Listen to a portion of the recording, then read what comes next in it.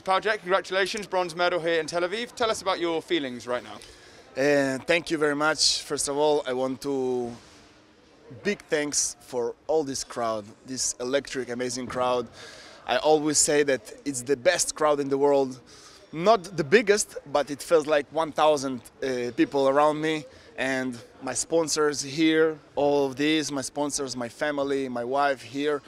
It's a big privilege to fight here in the home arena, and I'm very happy that in the all that long day I finished with the medal. Not the color I wanted, but bronze medal better than no medal.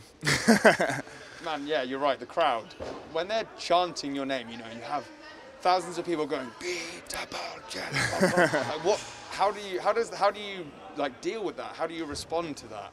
I think I can't describe with my words enough what is the feeling, but I had goosebumps all over my body, and I felt I closed my eyes and I let that feeling overcome all of me and to drive me forwards to fight the best I can.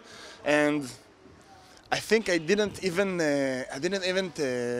felt weakness, like tired or something, because the crowd always pushed me and I pushed myself with it, and it was a very intense fight, and I'm happy that I won it. So, I mean, when you were a kid, you would have had your heroes, but now you are the hero to these kids here, to these children they're watching, and yeah. How do you handle that responsibility of being a hero?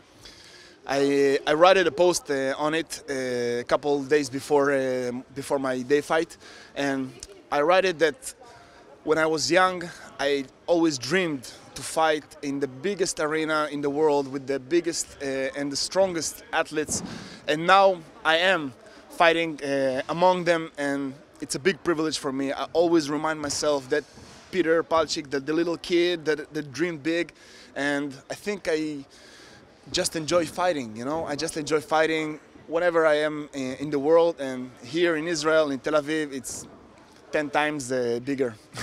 And finally, Peter, how are you going to celebrate your bronze medal and the success for all of the medals through the Israeli team? Yeah, it was an intense 2 weeks. Paris Grand Slam, silver medal, now bronze medal here in Tel Aviv.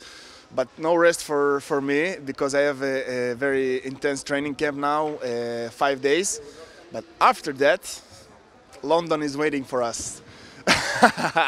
Yeah, bro. Cool, well, see you in London, Yeah, Peter. see you in London, bro. Thank you.